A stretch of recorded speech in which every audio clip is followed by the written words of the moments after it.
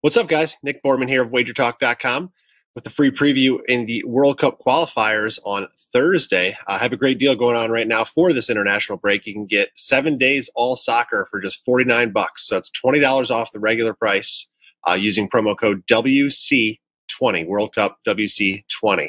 And then you get coverage of all the World Cup qualifiers plus this weekend's MLS. So make sure to head over to WagerTalk.com to check that out.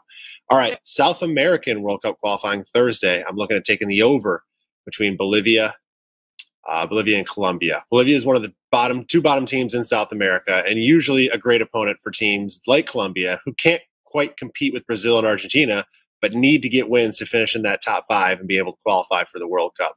Bolivia, in their 6 matches so far, are 1 win, 2 draw, 3 losses, with a 9 goals scored, 14 goals allowed differential, which is tied with Peru for the most goals allowed. And because of their defense, they have a 5-1 over/under 2.5 goal record so far.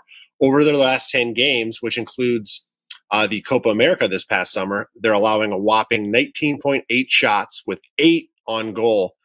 Both are the highest of any South American team. At the same time, they still generate 8.7 shots on target, or excuse me, 8.7 shots with 3 on target. That combined 11 shots on goal in their matches is why I love the over here. Colombia is a much stronger team, averaging 11 shots per game with 4 on goal, while allowing 10.7 and 3.8 on goal during that same period. More importantly, all 6 of their World Cup qualifiers so far have finished over this total. Colombia are in the number 5 spot now, that last qualifying spot of the 10 teams. So this is certainly a great spot for them to go out and get 3 points and push for that win, which I expect them to do. So take over 2.5 goals here on Thursday. Thanks, guys, for tuning in. Make sure to head over to my page at WagerTalk.com. Check out that 7-day soccer promo. Use promo code WC20. Take $20 off. And as always, good luck with your bets.